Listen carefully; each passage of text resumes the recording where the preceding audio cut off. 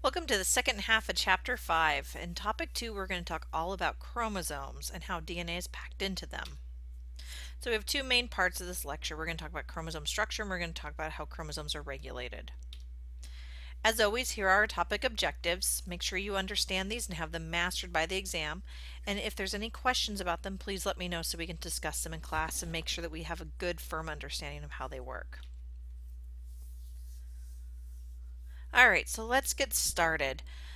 Every cell has the entire genome packed into it. So how does it do that? Because the human genome, if stretched out, would be over 2,000 miles wide, or 2,000 miles long, rather. So how is this packed into these tiny cells that we can't even see with the naked eye? And this is all because they're packed into chromosomes, and this is how we keep DNA condensed within the cell. And it is a very intricate packing process because it has to be packed in a way that allows us to be able to not only replicate the genome when we go through cell division, but also read specific frames and find them and have them read throughout the cell's life so that if we need to make more protein X, we can find here's the gene for protein X, unwind that little bit and get what we need. So it's a very, very intricate process and we're not entirely sure exactly how it works. In fact, they're only highly condensed when it's in mitosis. That's when we see the chromosomes that we know and love. Other than that, they stay somewhat unwound a little bit within the nucleus of the cell. And we're going to look through a variety of these applications later or throughout this lecture. So the first thing I wanted to talk about before we get too far is how do we determine chromosomes? And there's two main types that we use of karyotyping, and both of these allow us to visualize chromosomes. The first one uses DNA hybridization, and this is the same process we talked about in the previous topic. We'll have specific sequences that we know are specific to chromosome number 1, and we'll dye those or dye that hybridization sequence with a specific color, and that allows us to color the chromosome. And as you can see here, so the chromosomes all start out colored and then they get rearranged so that the geneticist can tell whether or not there's the right number of chromosomes. It's really important that we do this because it allows us to easily tell if there's a problem with the fetus or even a mature adult. We can look through their karyotype and see if they have 2 of every chromosome they're supposed to have, or if they may have an extra or are missing something. Before we did this DNA hybridization, there's chromosome banding. And what happened is we'd use dyes that would attract areas that have a whole lot of C and G residues or a whole lot of A and Ts. And what that does is it created a banding on the chromosomes. And this banding was highly conserved between chromosomes. So we could actually use this banding pattern to find out or to help tag the different chromosomes easily. And so both of these are just different ways of karyotyping that allow us to quickly assess the individual's chromosomes, if there's something wrong with the length, if there's too many, too few, any of the above. So chromosomes in the human body. Hopefully most of this is a reminder, but we have 22 pairs. It means we're diploid. They come in pairs. We have A and we have 2 number 1s, we have 2 number 2s, we have 2 number 3s, etc. We have 22 of those of our normal chromosomes, and then we have 2 sex chromosomes. Women have 2 X's and men have an X and a Y. Red blood cells and sex cells vary on this though. Everybody else has all those. Red blood cells don't have any DNA, and then the sex cells actually have half of that. So they'll have 22 chromosomes, not pairs of chromosomes, and 1 sex chromosome to be passed on. And this allows for the next offspring to only have 22 pairs because they get 22 from one parent, 22 from the other, plus 1 sex chromosome of each to create 22 pairs plus 2 sex chromosomes. So it's really important to understand that. Some organisms, such as strawberries, are triploid, and they can have even more than that. Some of them have a lot of chromosomes. It just depends, and we'll talk about that later on in this unit. But just be aware that not everything on this planet is diploid. Now, in general, you would assume that the more complex the organism, the greater their number of genes. But it's not always true. And more importantly, nothing ever runs in a linear sequence. Just because we have DNA that's in in a specific order doesn't mean that that's read in that order. In fact, things can jump around throughout the chromosomes. So nothing is linear for our chromosomes. There isn't a specific, oh, chromosome number 1 is for all of the colorations on an individual, and chromosome number 2 is for height. It doesn't work that way. There's a lot of movement around there. It has a lot to do with junk DNA, and we'll talk about how that works. And we also know that there are multifactorial diseases that incorporate many different segments of genes on many different chromosomes. So it's important to recognize that.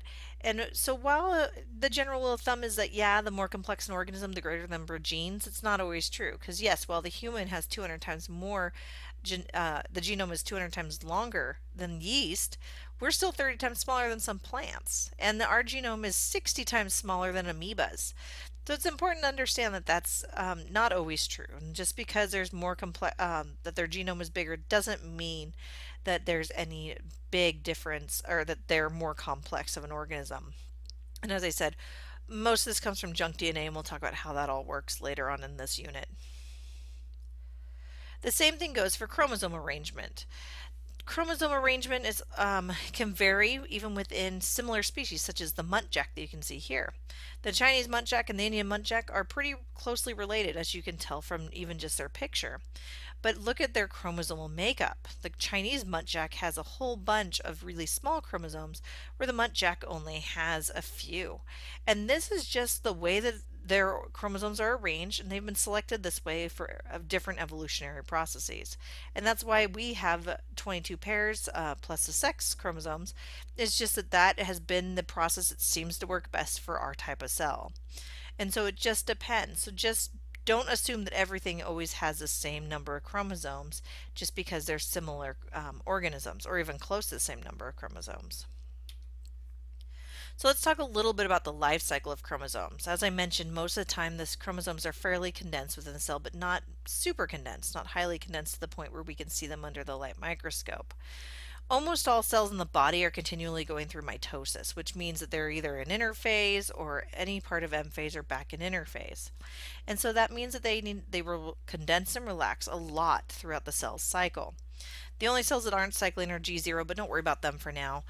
Just be aware that there's this constant opening and closing and replication and reading of the DNA, and so chromosomes are constantly being manipulated within the cell. As I mentioned, most cells are in interphase at any given moment. That's the longest phase. In interphase, there's a specific subphase called S phase, and this is where the chromosomes are being replicated.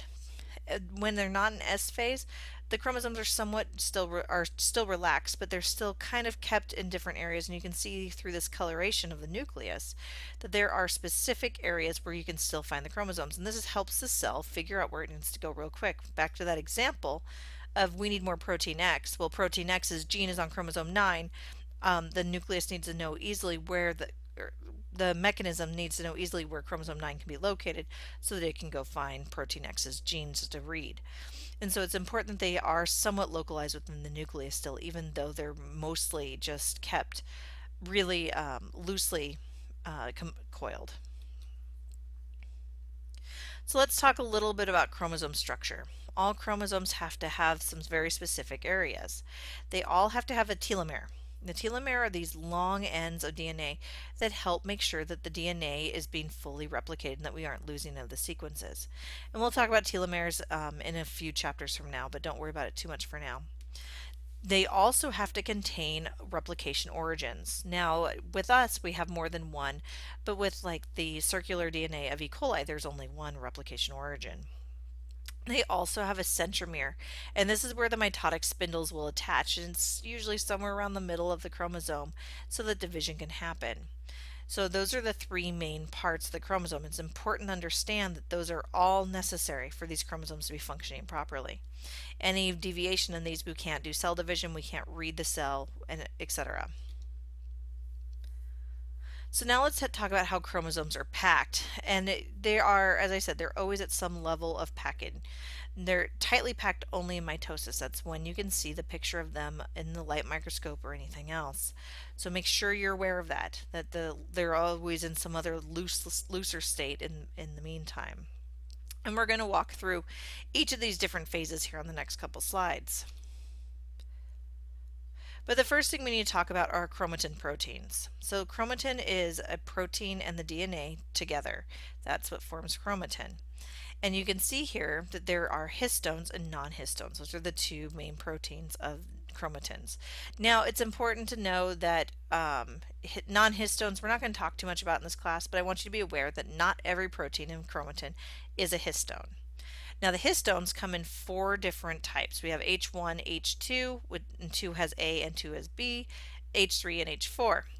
And these are all involved in the formation of chromatin, and we're going to talk a little bit about that. But each of these histones have a little tail that helps them interact with the other histones, and you can see that coming off here on the graphic on this slide. With the green, you can see the H3 tail, for example, but the other ones all have them too. And what happens is we can see the first level of chromosome packaging, and you'll hear people describe it as beads on a string. So the nucleosome, which is the histone, plus about 200 nucleotide pairs of DNA, and that's a little bit of what's wrapped around the histone plus a little bit on the sides, and that creates this strand of pearls or beads on a chain or whatever you want to say, and you can see a picture of that here below. And so that allows us to see that. And these histones, these big circular histones, are 8 protein subunits together, and you can see how they're broken down. Is we have 2 H2As, 2 H2Bs, 2 H3s, and 2 H4s. And this helps take DNA to approximately 1/3 of its original length. So this is a nice first level of packaging. We then move into what's known as the 30 nanometer fiber, and this is where H1 comes into play. H1 helps package these nucleosomes into a tighter fiber known as the 30 nanometer fiber. And you can just see how that's packing down just a little bit more. After this, we go into the 300 nanometer fiber, the 700 nanometer fiber, and then eventually the entire mitotic chromosome. We aren't sure exactly how we get from the 30 nanometer to the mitotic chromosome yet, but we're still working on all that. But it's really important to understand that when it's condensed, it's 10,000-fold shorter than what it was at its extended length. So it's really important to understand that this is a very concise packaging process. And these chromosomes need to be able to be opened and closed as they need to be read, or tightly condensed for mitosis so that nothing gets broken or caught on something. Now there's a certain type of DNA that never gets uncoiled. It stays tightly condensed, it's never going to be read, and these genes are never expressed. And they're typically near the center or the end of the chromosomes, and these are just these regions that are just like that. And they can cause either phenotypic changes, or there's stuff that we haven't seen expressed in the human population or in a specific population for forever. And one example of this that we can see, though, is a bar body. And as I mentioned earlier, women have 2 X chromosomes, or females rather have 2 X chromosomes, especially female mammals. And this second X chromosome is not expressed in all cells. So some cells will express, X number 1, some cells will express X number 2. The second one is always condensed. So either if we're expressing X2 in cell A, we're going to have the X1 become heterochromatin, which is known as a bar body. And in cats, for example, hair color is on the X chromosome. So when a certain cell is expressing chromosome number 2, the fur may be orange. If it's expressing chromosome number 1, the fur may be black, and that allows us to see what the calico cats are, and that's why calico cats are almost always female. And if you have a male calico cat, they have 2 X chromosomes, so it's actually a problem in how many chromosomes they have if they're like that. So you can see how heterochromatin works. Now, as I keep telling you, it's more than just condensation for replication that we need to worry about. Chromosomes need to be restructured and read and regulated all the time. And there's 2 processes that allow DNA to be read for cellular regulation. We have the chromatin remodeling complex, which are ATP enzymes. So they have to use ATP to help open up the chromosomes to be read and then close them back down. And then we also have covalent modifications. And these are tags that are put on the outside of the genes that help determine if it should be silenced, should be expressed, or should be upregulated and expressing even more. If these tags get modified too much, that's when we can see too much protein or too much cell division, such as cancer, can arise from this, or for missing them, that's where we can see some other changes. And we're going to talk about that a little bit more on our next slide, because these patterns can be inherited. And this is where we've started talking about epigenetics. And if you aren't familiar with epigenetics, I would refer you to the video I've put on Blackboard. It's a really interesting video about how epigenetics happens.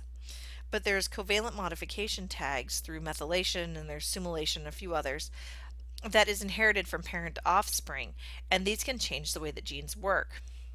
And this can change whether or not they're read and whether or not they are. And they're also caused by environment as well. So we know that we can inherit some covalent modification patterns, and we can also generate some throughout our lifetime. This is why identical twins, for instance, can be one can have cancer, one cannot, and that's actually the focus of that video I talked about. As you can see from the cats here on this picture, you'd think these cats have no relation to each other, but actually the kitten is an exact clone of Rainbow, the cat you see on the right side. So the clone's name is Copycat. And that's different, their coats are different because of what I talked about with bar bodies, and through the epigenetic variance between the two, that's why CC looks nothing like Rainbow as far as the coat goes, even though their genomes are identical. So I really encourage you to explore that a little bit more. We're not going to talk too much about epigenetics in this class, but it's a really intriguing concept. Anyways, this is the end of topic 2 for chapter 5. Please let me know if you have any questions about this material, and we will talk some more in class about it.